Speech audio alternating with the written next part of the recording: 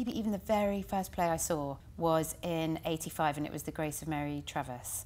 And I was just my first year at uni studying drama. I was completely and utterly blown away by her, for a start, and the play, and the whole idea of a woman being in the lead in a play that was a kind of odyssey of her experience, because I don't think I'd seen anything like it, so I suppose it was my first sort of feminist piece of writing that was totally blew me away. And I thought, well, I just thought I can never be an actress, because Janet McTeer was so way beyond.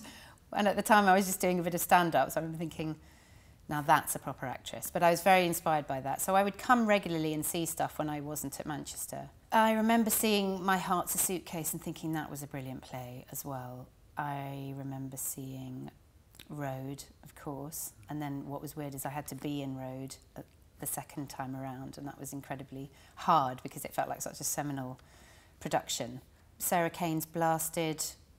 Just after Jumpy finished, you came back to see Sarah Woodward in Love and Information, Carol Churchill, and I absolutely loved it because of the way it incrementally just led to some huge, powerful feeling at the end. You thought, oh, this is just sketches, and the way that people used to say to me, oh, you do sketch comedy, don't you? Yeah, like it's a somehow lesser version of a distillation of what our culture is doing at the moment. And I just thought it was, the scene changes, the acting, I thought that was totally brilliant. I thought The Low Road was absolutely brilliant as well, with as a final sort of parting shot, but just because it was brilliant writing and just the whole mix of a narration, working with physical theatre, working with a good political point. But that's the joy of coming here, is the sort of fact that it's new writing, but it's just trying to be challenging and much more cutting edge than just, oh, it's just new writing.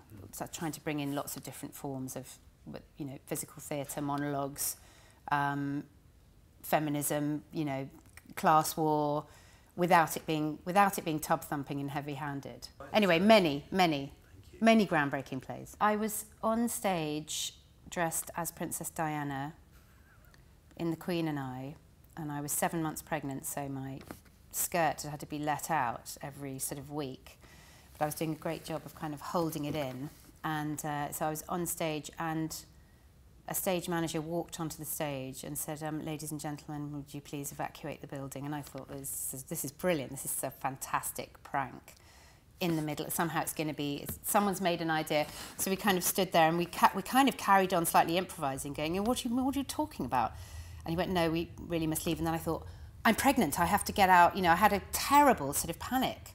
And so the audience there was that kind of immediate buzz. So we all filed out and stood in the middle of Sloane Square. So me, dressed as Princess Diana, with my kind of red Chanel suit on, surrounded by audience who were talking to me a bit like Diana, was one of the weirdest and most surreal moments of people actually asking me questions as if I was Di. And then, unfortunately, we didn't go back to finish the play. The whole place was cordoned off. So it was quite a scary, but in the end, very funny to see the royal family in the middle of Sloane Square. It's interesting because it's not just such an iconic building, because you go, why do you love the court? And they go, it's the really comfy seats. It's like really comfy, it's in the middle of Chelsea. It's not that, okay? There's partly that, because the refurb was so brilliant. Like, as often when refurbs are done, they're just like, you lose a sense of the building. So this refurb was just an utter triumph. Being able to keep, because it's just the most perfect size for a theatre. So there's not a single actor I know alive here, America, anywhere, who doesn't want to be here. So that you go, but why, you know, why is that? Why is it so iconic? And I think it is the new writing. I think it's the fact that it's champion new writing, and you've got the international course as well, so that people are always being pushed up against the boundaries of all their comfort zones.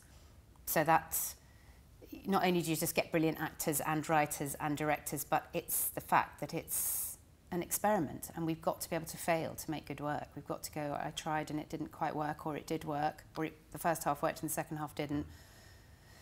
We don't really get the chance to do that in theatre anymore. So I'd wish for, obviously, as many female playwrights as male playwrights. I mean, obviously there's a big balance to be redressed, but I think that would be a hugely important thing, to get a more diverse audience in here. Now, this is a diverse audience for Chelsea, You don't see this audience at the National, for instance. So I think that is good, but I think more work needs to be done into getting a different demographic into the theatre, because sometimes it feels like, oh yes, I'm at the theatre, as opposed to I'm at the theatre, which is how it should feel. If the Royal Court didn't exist, I wouldn't bother being an actress. Because, I mean, yeah, Bush, Don Mar, Nash, Royal Court. Yes, please, when? Really, what an offer? Oh my God, so not even a... Okay, that's brilliant. Okay, thanks very much, yeah, bye. Yes! Yes! Oh, sorry, it's upstairs. Downstairs! No, in fact, because of course upstairs and downstairs are equally as good, and I would feel equally excited to be part of either. But no, it would be a very, it would be so much more dull, wouldn't it?